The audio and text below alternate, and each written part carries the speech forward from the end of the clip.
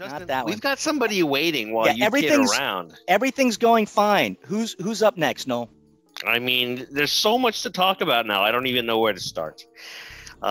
We are going to make some pizza now, and not just pizza. We're going to make some dough. We're going to learn from a true master. And so waiting in the wings is somebody who I've never met except on Zoom, but I'm told that she is zooming in from the King Arthur kitchen up north. Is anybody there waiting to zoom in? Is that you, Jen? Ahoy, hoy. Here Jennifer. We are. Welcome. All right. Enjoy it, guys. Thank you, Justin. Hello, Jennifer. How are you? I can't complain. How about yourself, boss? I'm doing well. Thank you. Can you tell us exactly where you are for people who don't know what's going on up there? So I am dialing in from the beautiful King Arthur Baking School at the Bread Lab here in Skagit Valley, Washington. Beautiful. And so what is up there? Like where are you right now? So we're inside of the Bread Lab. So we rent a room in there and we teach classes here, but we are in the Port of Skagit and we have a really amazing businesses in our area. We've got brewers, malters, millers, bakers. Everything is this is like a little grain mecca. It's awesome. Wow. Now tell us what you're going to be presenting to us today. Yes. So we are presenting the crispy, cheesy pan pizza, which was King Arthur Flour's recipe of the year last year. And thank God we had it. We needed that during the last year lockdown. It was a great recipe to get a lot of brand new bakers thinking about pizza. So I wanted to share that today with you all. So if we have home bakers on the list, let's get into the nitty gritty and let's do it. That's good. So I apologize. We're running about 5 minutes late. So I know you have this very beautiful and detailed schedule. Let's push everything back 5 minutes, right? And away we shall go. So without further ado, take it away, Jennifer. Very good. I will make the best of it. Let me change my camera here. I have a down shot here. So if you are baking along, you can do that. First things first, if you have ever been to one of the baking school classes, you know that we love a scale. And I would encourage everyone, especially home bakers, to get a scale. A pound's a pound the world around, or a gram's a gram, no matter where I am. We want to be consistent. And bakers, I have control issues, and maybe you do too. So scale's a great way around that. If you are not using a scale, or if you're baking with someone, like I love to make this recipe with littles. It's very, very approachable. It's kind of a do-nothing dough, which is my style. If you are going to use measuring cups, what I want you to do for this recipe is to aerate your flour, scoop, fluff it up all nice and fluffy. Then I want you to sprinkle it in until you have a nice mounded dome right there. Sweep the top off like yay. This will get you a nice, even, light cup of flour. You'd think as a flour company, we would want you to use all the flour. We do not. We want you to make a lovely pizza. I do not want any door stops. I want nice, airy, lovely dough. So by using this method, if you are having to use cups because you don't have access to a scale, that's the way to go. I'm going to switch back to my scale though, because as previously mentioned, I have a deep and profound love for it. And I'm going to scale into my bowl 240 grams of all-purpose flour. We're using all-purpose today because it is just widely approachable and findable. You can make it with other types of flours, and we can talk about that during the folds. And the next thing I'm going to add to my bowl is 3/4 teaspoon of salt. We're going to get into the nitty-gritty of ingredient function again during the folds. 3/4 of a teaspoon of salt, please. Next thing that we'll add to our container of flour is a 1/2 teaspoon of yeast. This is instant yeast. I love it because it can go right in the flour. We don't have to proof that in the water at all. Before I add my liquids in here, I'm going to dip and flip. I have one of these white bowl scrapers. If you do not have one as a home baker, they're like 90 cents, bendy, flexy, wonderful, worth every penny. Definitely get one. So I've mixed my yeast and my salt into my flour. This is again great to make with littles because it's pretty easy, In a separate container, because I've had a decent amount of caffeine today, I'm going to scale my water. That way when I overdo it, because I will overdo it, I can pour it back out nice and easy. It's 170 grams or 3/4 cup. Okay.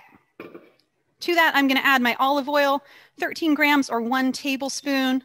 When I am home and unsupervised, I like to use an infused olive oil here. I've got one that is rosemary, black pepper, and lemon zest. and it's really, really nice. You do taste the flavor in the crust, but kind of, I don't know if that's sacrilege to anybody else. Room temperature water. Yep, room temperature water. Thank you, Todd. I see you in the chat. We have room temperature because we're doing a long fermentation on this. And littles are little kids. You want to make this with little kids. Everyone's got to start somewhere, and I'm a big proponent of baking with little kids. Every pro pizza person started off, hopefully, when they were wee. So let's get the next generation going. So I've got my dry, I got my wet. Add it together. Lickety split. I'm going to dip and flip. You could go right in there with your hand, but that does tend to lead to chicken drumstick fingers, which are funny until they are on you. We're going to just dip in and flip in. And then I'm going to do a little dip and flip and press. I love this recipe, and I feel like it's one of the most approachable ones for new bakers because, like I said, it's kind of a do-nothing dough. It's kind of a do-nothing dough. We're going to bring it together, and then we're going to do a series of folds. So let me just bring it together till it looks like a dough. I'm going to keep spinning this until it picks up the flour. I'm going to stop. I'm going to stop right there. I'm going to cover it up, and I'm going to set a timer for 5 minutes. I'm setting a timer along with you. All right. I think we're back on track because that was the lightning round of pizza mixing. But luckily, this is like, that's why this recipe is so nice, because that's the most of the work. Love that. So during this pause point, I want to talk about flour and gluten development. So here today we used all-purpose flour. This is enough to get the job done. If you wanted to have more texture in your dough, you could level up to a high gluten flour or a bread flour. But honestly, this is sufficient. This is sufficient. So King Arthur has about 11.7% protein in our all-purpose, which is pretty beefy for all-purpose across the board. It's sufficient. It's sufficient. If I saw a question in the chat go past about adding whole wheat flour to this instead, so if we did a whole wheat addition, I feel that that is a great idea. There is one of our other instructors who does 50% whole wheat in this and really likes it.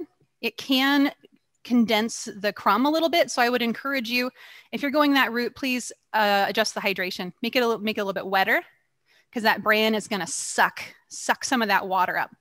The same thing is true as if you level up to like bread flour. That gluten is really, really, really thirsty. And we want to make sure we have enough hydration that we don't end up making a brick.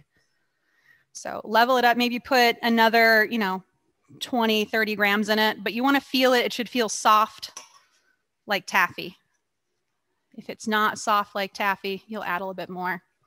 So another question in the chat. Thank you, Joe. What about using double lot?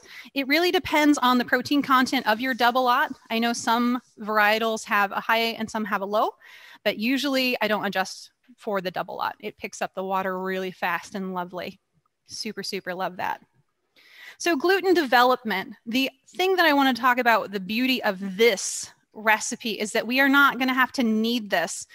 We are going to build our gluten structure through a series of folds. So traditionally, when we are kneading, we're doing a sort of fold and push, et cetera, et cetera. Let's talk about the mechanics of that knead. So as we stretch it, we're taking those gluten chains that are forming in the presence of water. Gluten forms under two circumstances. One is time. The other is agitation. This recipe is abusing the time. Stretching them out, we're lashing them on top of each other and giving them a job. Your job is to trap the burps and farts of our yeast and rise our dough. So we're stretching and folding.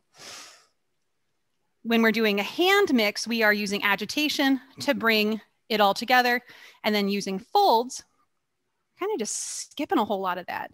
I like this because then I can focus on other things in my life, get the dishes done, cover any other emails. I can make this dough easy peasy and it keeps forever.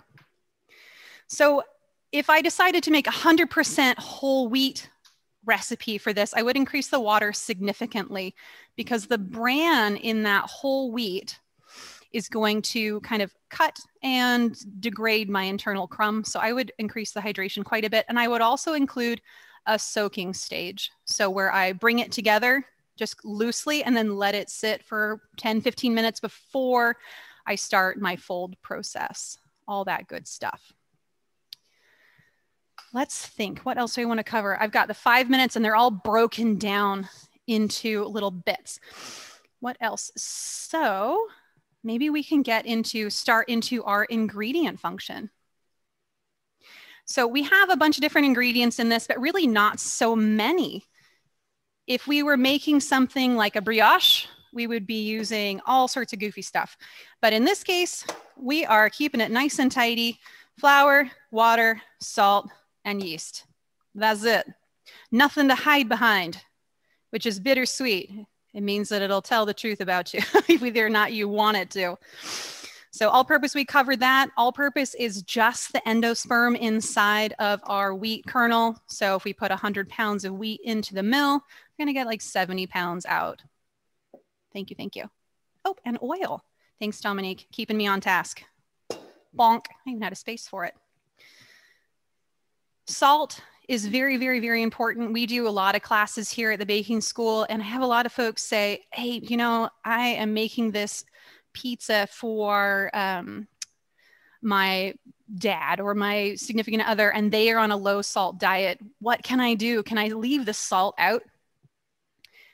And I'm going to cover that once we finish our first fold. So I'm going to push this back. I'm going to grab my bowl. So the first time I'm going to show you how to do a fold in the bowl, and then I can also show you how to do a fold on the table the next round. So I see a question in the chat from Carolyn. Carolyn, this is called the crispy cheesy pan pizza. And if you didn't get the recipe, you can find it on the King Arthur website. Just crispy cheesy pan pizza is right up there. So what I'm going to do is I'm going to take my little white bowl scraper, or you can use your hands, whatever, and I'm going to stretch it and fold it to the center. Stretch it, fold it to the center, dip underneath, stretch and fold, stretch and fold. That's the majority of the work right there. So I'm going to put my little dome back on. I'm going to set another 5. So the fold is all about taking those gluten strands and giving them a job. So I'm stretching them out, I'm giving them a job, and then I'm letting them forget what I just did to them. If I try to do another fold or manipulate this now, it is going to get spicy with me. It's going to fight me. And I want to have a good relationship with my pizza dough. If I push it, it's going to get kind of grumpy and fight. So I'm going to let it sit. That's what these 5-minute increments are for, is just for it to kind of forget what I've done to it so it'll listen. So salt, that's where we were last. Salt, if you are needing a low salt diet, I always tell folks that they should try and cut salt back from the things that go on their pizza and not cut the salt in the dough. The salt provides a couple different sort of purposes that it fills for us. The first thing that it does is it makes everything taste more like itself. If you leave the salt in, I usually will tell folks that forget to put the salt in, please just toss it and make another batch, because it will not be edible. It doesn't matter how lovely it is, the pizza sauce and cheese. Don't waste your sauce and cheese. Just make the dough real quick and put the salt back in. At this point, you could put the salt in, but if it's after the proof, yeah, it's too late. Here at the baking school, we use sea salt as well. If you're using kosher salt, it's nice to have a slightly mounded spoon if you're using volume measurement. That way you get a proper amount of salt. But let's talk about what it does. The first thing that it does is it competes with a yeast for water. So it slows down the yeast. It retards the yeast. Retard, if you guys play music, you're familiar with that. Slows it down, retards the yeast. So if we don't have the salt, one of the things that you'll notice is that your pizza is going to go supernova. It is going to be massive because your yeast has had free reign. It is eating all of the starch in the flour and it is losing its mind. So we want to have the salt to keep it calm. Calm, if yeast can do that sort of thing. You know what I mean? Metaphor. The next thing that it does is it kind of stabilizes our dough. So the way that I like to think about it is that if we have our gluten matrix, or we've kneaded it or folded it, or whatever, all those little joins where they lash onto each other, it's kind of like super glue, just comes through and sticks them all together so that they stay together. And then when we have a nice rise, our bubbles stay nice and big, nice and big. There was a question here in the chat I just saw go past. What about bread salt from King Arthur? As far as I understand, the bread salt is just like super duper fine salt. Jeff, do you know that? Oh, okay. Thank you. So Jeff, I'm not familiar with it. We use mostly, again, just sea salt is my true blue. But Jeff says, he's my assistant here today, Jeff Higgs. He's another one of our instructors at King Arthur. He says that he likes it. It has more minerals in it. So it's got a little bit better, a little stronger flavor. Yeah, and so he says he likes to. Okay, he says he likes to use it when there's a flour with low mineral content. He can add that too. So thank you, Jeff. Appreciate that. But that's mostly it. Sea salt's nice. You can use anything you like though, as long as it's salt. Let's make sure we use that. And there's another question that came up in the chat about using yeast. So we'll get into that next. This is instant yeast, which is what we use here at the baking school. We use it for every single class with very few exceptions, So this yeast is Saccharomyces cerevisiae, same as you would have like a top fermenting ale yeast, same critter. And one of the questions that we get in a lot of classes is, especially from home bakers, I go to the grocery store and I see, Rapid Rise and Bread Machine and Instant and Active Dry, and oh my God, I'm so overwhelmed. Which one do I buy? And I say, you should just buy instant yeast. Just buy instant yeast. It all comes out in the wash at the end of the day. So just get that, stop doing that. And the other thing that I tell home bakers specifically is that if you are buying those little packets of yeast, those little tinfoil packets, stop it. If you're gonna bake pizza with any frequency, level up, get yourself a pound of yeast. This bad boy costs like $6. It's not much. $6, break it into 2 airtight containers. We keep ours in the freezer because there's no moisture. Yeast activates in the presence of moisture. Yeast without food is dead yeast. So we keep ours in the freezer to keep it nice and dry. $6 for a pound, but if you're buying those in those little teeny packets, it works out to about $30 a pound, and that's just garbage. So happy Earth Day. Let's save garbage and save money. It's time for another fold. Back on here. The dough has loosened up, and every time I do a fold, I'm noticing the texture change a little bit. It's smoothing out, it's equalizing. So I can go in here and do a little stretchy, foldy, stretchy, foldy. Stretch it out. I kind of stretch it until I feel it fighting me. As soon as we get that fight, then I fold it over. I want to make sure I work for it though. That's it.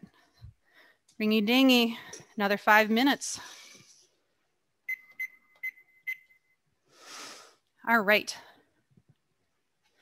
So this is what you want to do. And then the other last and final thing that I tell, especially to home bakers that come to class, if you see one that's like this, that's smushy, put this back, send it back to wherever you got it, because this has had its vacuum seals they've broken, it's popped. So there is a possibility of getting moisture included into this. And again, yeast with moisture equals active. Active yeast with no food is dead yeast. So get a brick. I could break a window with this. This is the one that you should get.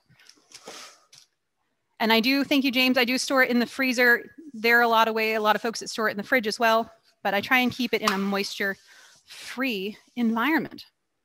There's a question here in the chat before we get onto the next ingredient, and that's how do we adjust the amount of yeast for the longer ferments, 12 hour to 72 hours. So this recipe here can go up to 72 hours with no adjustment. I've made it, it's great. It gets a little bit sloppier as the longer it's in there, and we can talk about that and what's happening there.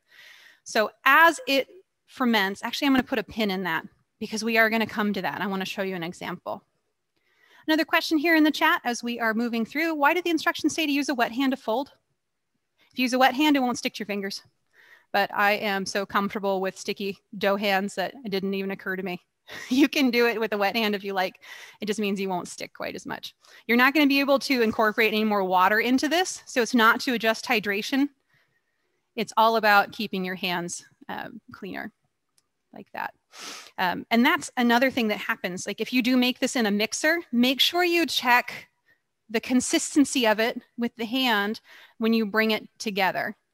If it feels like bubblegum, you're good. You can't really get the dough to accept water once you've started to develop it with the folds. It just won't take it. So adjust the hydration up front before you play with it. But thank you for that question. The next one in is from Janice here. How long will it last in the freezer, the yeast? Jeff, my assistant back here, my little cohort, he had a pound and he took 7 years to blow through it from the freezer. Yeah, 8 years. And as long as you keep it sealed in a moisture-free environment, it will keep and keep and keep. You can pass it down to your kids. Question here from Betsy. Thank you for these great questions. These are super fun. Then I can dial into what you want to know. I buy the pound of Saf from King Arthur all the time. Works great in my bread. Does the gold label work better for sweet doughs? Ringy dingy, Betsy, you are on it. So the red label, so we'll call this red yeast. That's what we'll refer to it here at the bakery. And then because we're super creative, this is the gold yeast. So this is the gold yeast that she's referring to. This is an osmotolerant yeast, which means it's more tolerant for sweet dough. So anytime you have a dough with a lot of sugar, so brioche, Danish dough, panettone, I would use the gold. Other than that, I use the red most of the time. But if all you have is gold, make pizza with it. It'll work. It's the same critter, same critter. And the way I like to think about it is that this one kind of has a raincoat on, so it's more tolerant of high sugar environments. It doesn't get robbed. The water doesn't get robbed quite as easy from it, but it's still Saccharomyces. It's the same critter in there. Fantastic. Okay. The next one is water, and that actually works really well in with Elizabeth's question. So water is one of those understated ingredients, but it is the thing that controls the internal texture of your pizza dough. If you have a dry dough that is, soft as a baby's bottom from the very, very beginning, what you're going to find is that the inside of your pizza is going to be tight. The crumb is going to be tight. The wetter your dough, the bigger the bubbles are. That's the gas pedal there. So the bigger is that.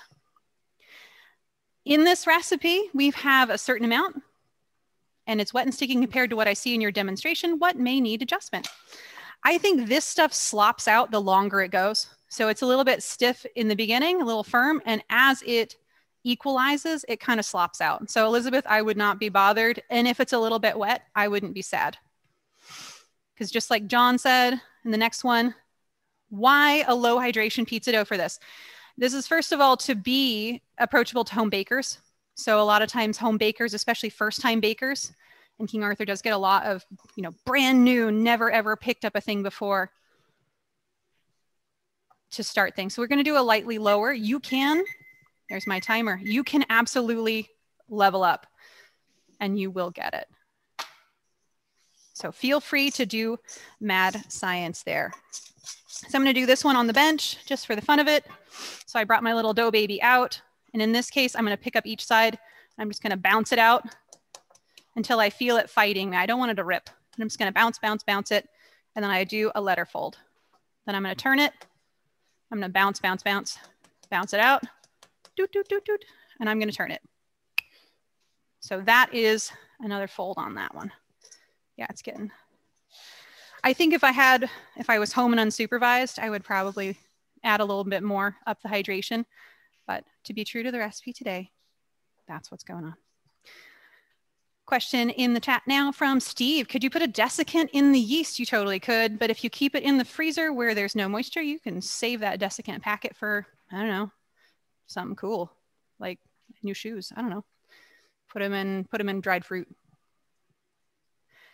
All right, so we've got one more round to do, and then we are going to move on to, I've been talking for a while. Then we're going to move on to some of my sort of do-aheads to make sure that you can see this dough at all stages. So we've got one more fold that I owe you, and I'm going to talk about the water a little bit further and then go into the oil, and then we'll move on to some kind of, I guess, I don't want to say Martha Stewart movements, but like, here, check it out. We did it ahead. That's what we're doing. So room temperature water for this, because we're not trying to like supernova this yeast. We want slow fermentation. We are going to give it these 20 minutes as we fold and fold and fold. And then it's going to have 40 minutes more on the counter to get to know itself. And then we'll put it in the fridge.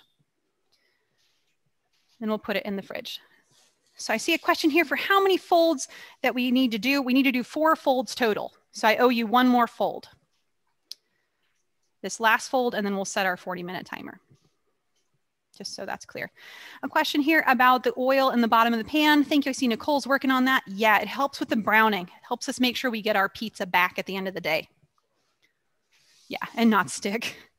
So if we used cold water, let's do science here. If we use cold water, it's going to make the fermentation a little bit slower. If I was in a hot kitchen, I might consider using slightly cooler water to make sure the environment in which I proof doesn't make this go crazy. And if I was in the cold of Vermont, who I guess they just said they got like a foot of snow last week, I would probably use warmer water to make sure I get fermentation in the time allotted. That makes sense. Okay. Question from Efren. Is malt recommended for any recipes that call for cooking temps at over 600? I mean, you can. I wouldn't say recommended or discouraged so much as, yeah. If the recipe benefits from that additional malt, that additional sugar and color, or if it's enzymatically active, that definitely got more sugar, then I would use it. But you will see some aggressive browning, especially if you're using enzymatically active malt. Here we go. So the last ingredient I want to cover here is the oil. So this is what we're going to do to help make sure that our pizza dough will extend. So this is a lean dough for the most part, meaning flour, water, salt, and yeast. This is an enrichment. So we're adding this, and it's all about texture and like stretchability. So what I like to think about is these gluten chains as we're stretching them out and lashing them together. If they are hands just like mine, stretching and lashing, are they going to hold quite as well? They're going to slip if they're oiled. So as we're stretching, I want them to be able to kind of slip. So they're just holding on, but I can get my pizza to do what I want. Great. So by putting this in here, it's all about the internal texture, mouthfeel. How tender is our crumb? It's going to help with browning when used in the pan, though. Annette is going to be baking with us. That's great. If you want to put it in the fridge, yours is in the fridge now. You can take it out. We'll decorate it together here in just a minute if you want. Yeah, you can go and take it out. Actually, Annette, you can take it out now, but there's going to be a little bit of a pause between when you take it out of the fridge and when you decorate it. So if you'd like to bake today, I would take it out of the fridge. Take it out of the fridge. There we go. I see another question here. We've got 30 seconds left before we start our little switcheroos. What's that, Jeff? Yeah. Yeah. So in a high heat oven like the Uni, are there any changes you'd make to the dough to keep it, to help it withstand the heat? I would probably go for like the pie crust maneuver. You know, people are baking pies. Here we go. And you'll put like tin foil around the outside. I don't have a whole lot of experience with the Uni specifically, but that would be because I know they are gnarly hot, which is great. But in this pizza that takes like 18 minutes to bake, they're a little high test. So I would, yeah, I would just tin foil it, I guess, halfway through, or anytime you're seeing the colors getting on too much. That way the inside's fully baked. So I owe one more fold, and then we set a 40-minute timer. So I'm going to stretch it out, fold, fold. This one is just in the air, stretch it out, fold, fold. North, south, east, west. I've got a little delicious cinnamon bun. I'm going to set a timer for 40 minutes. It's going to get 40 minutes to get to know itself here on the counter before it goes into the deep freeze. And by deep freeze, I mean fridge. Don't freeze it, please. I'm going to do a little fast forward in time. Higgs, will you hand me that bowl? Thank you so much. What's up? Oh, yeah. Thank you. So my kitchen elf has just brought me a bowl. I've passed forward in time. Let's zoom in here and see this guy, see how it's changed over time. So this has been in the fridge for 24 hours. Let's take a look at the texture. So as I pinch it and pull it, it's firm, but it's very, very strong. I got nice strength and good extensibility with this dough. Really, really nice and easy to put in my pan. That's the next thing that I'm gonna do. So let me get my pan right here. So I've got a 9-inch across the bottom cast iron pan. Make sure it's well seasoned. This is in almost 2 seasoned. We find that we use ours here a bunch and they're good. But make sure yours is well seasoned if you want to get your pizza back. I'm going to put my 18 grams or, I don't know, a good swizzle in the bottom of the pan. I'm going to make sure I get all around the edges. And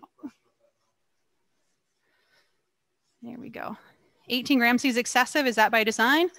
What it's going to do is it's going to help our pizza come back. And again, this recipe is for home bakers specifically. And sometimes sometimes they need a little extra. But the beautiful thing about this is that it is to your taste, so you can do it. Dial it back.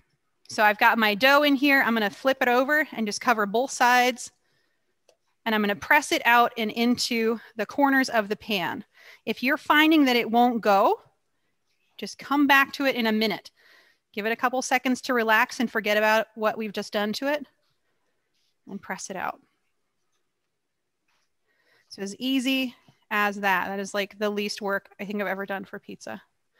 So there's a question here from Vicky about a 12-inch cast iron pan. So Vicky, I'm going to dial you towards the website, King Arthur's website, about pan sizes, or you can do pi r squared to determine the volume of your pan. But a 12-inch pan is going to hold a heck of a lot more dough than a 9-inch across the bottom pan. So you might need like a recipe and a half or a double recipe to make sure you get the depth that is expected. So in theory, yes, but you may not get the depth that you're looking for. So this is going to sit out on the counter. I'm going to cover it up. It's going to sit out on the counter for a few minutes, about an hour or 2 hours, depending on where you are. What I want to do is make sure that when it's completed and it's ready, it's jiggalicious. Let me sub that over. I've got the next step. So here is one that we did ahead, and it's been sitting on the counter now, I think for 2 hours. It's kind of chilly here. Ways to tell that it's done is it's nice and puffy. When you shake it, you get that sort of Jello salad wobble, wobble, wobble, wobble. And then we can dress it up for the ball. So the first thing that we're going to do is we're going to sprinkle our cheese. This recipe calls for 170 grams, 6 ounces, or 1 1/4 cups loosely packed to go on the pizza. So you put about a cup on up front, nice full coverage across the top of the dough. Make sure you get all over. I want that frigo. Oh yeah, dingy dingy. Then we're gonna put our sauce on top, little tiny dollops of tomato sauce. I heard you guys are doing a sauce off, so I am looking forward to seeing some super exciting sauce options from y'all. Wrong timer. I sent it for the wrong time. That's okay. It needs to have about 40 minutes on the counter. So that is it's 1/3 to 1/2 of a cup. Baker's choice. Make it the way you like it. I am a saucy kid, so I'm going to just go towards the 1/2 cup mark. Then we are going to hit the top with that remaining 1/4 cup just to kind of bless the pizza. Just give it a nice little blessing here. I like the sauce on top of the cheese. The cheese is going to protect, that bottom cheese is going to protect the crust from getting soggy as it goes in the oven. And it's going to grizzle up and give me that on the sides. This is then ready to go into the oven and bake off. It'll take 18 or so minutes, maybe longer, depending on your oven. And we'll finish it off at the end with some herbs and cheese. So I'm going to fast forward again here. Clean my station. I made a mess. I've got one that has come out of the oven. Right here. So we got this all grizzled up on the side. It's got a little dark on the side for me, but I'm gonna eat it. Just saying. I'm gonna. Yeah, we were baking baguettes earlier, and the oven was a little handsome on the top. But here it is. We can take it out of the pan. Let me show you how to get it out. So when it comes out of the oven, please use an offset spatula just to make sure your za comes out. And then sneak underneath, pop that bad boy out, and then lift it onto your serving plate. We'll take a look at that. So here's our pizza. You can finish it with some snipped, oops, let me get in frame there. Some snipped herbs or ripped herbs. I've got some oregano because that is my preference. But you can do whatever you like, artfully placed here. Here we go. And cheese if you like, but I want to cut this open and see you, show you the inside of it. So I'm not going to sprinkle cheese on it. Just imagine that there's more greens in cheese because when I open it up, it's all going to fall off. So let's get it cutting. It's really nice and crispy on the edge. My knife is making that happy sound. We can open it up and see the middle. We've got semi-open crumb. Again, I feel if I was home and unsupervised, I could have pushed the hydration and got a little more bubblage. But at the end of the day, that's not suffering. That's not suffering at all. I'll eat that all day. And the bottom has got good color on it. Again, you can see the top of our oven was a little bit toasty roasty from baguettes. But that is it. We have pizza dough. If you have baked along with me today, your next steps are when your 40-minute timer goes off, put that bad boy in the fridge until tomorrow. And tomorrow, take it out and you'll start right back up at step number, I think it's number 6. So you'll follow that out, step 6.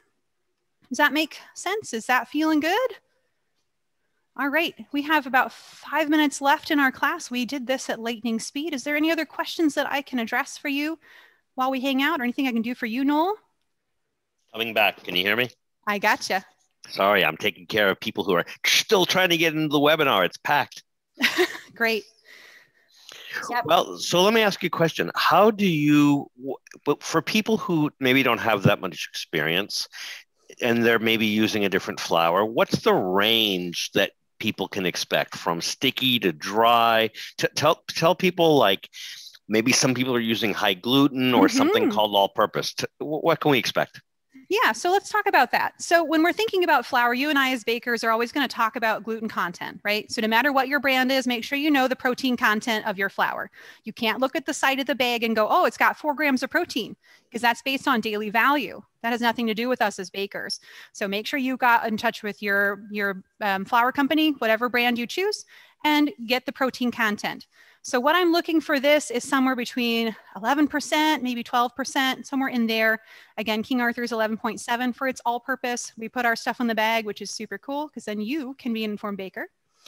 But check that out. I find that if you are using another brand, I made this at a friend's house and I used an off-brand to me, I suppose, bread flour, and I got a better result than a different brand of all-purpose.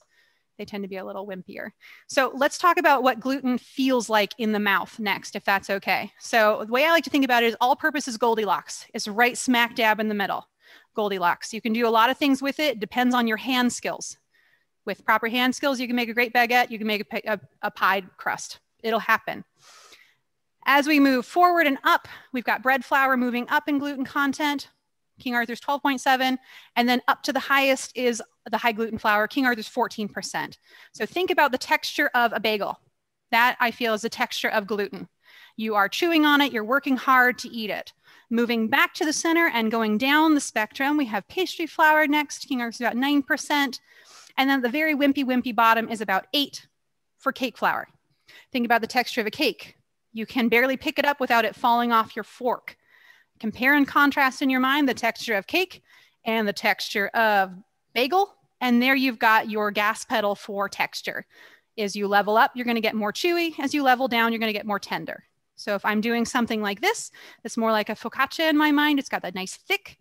Then I can go down to a lower protein double lot and really enjoy it.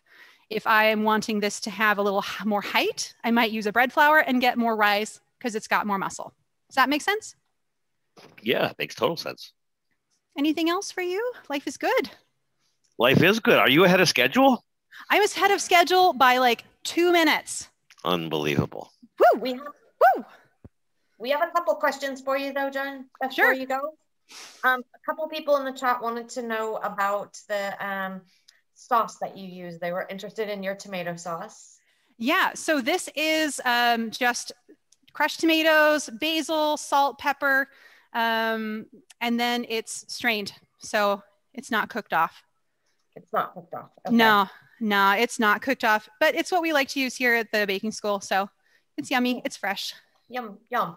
Yeah. And then another question we keep getting is about par baked. And I do mine sometimes. I par bake it, one, to save time, and two, to just if I have more pizzas. But maybe you can share your opinion on par baked and give some people some thoughts. Yeah, a par bake would definitely get you a crustier bottom. So my bottom on this, and I know it's because I was making baguettes, my bottom's a little light. This camera angle is a little bit darker. I'm not tan. I'm in the Pacific Northwest. This forward camera is a little darker. So if I had my perfect, I would want this to be a little darker on the bottom, and par baking would be a great way to get that because you get a second blast of heat.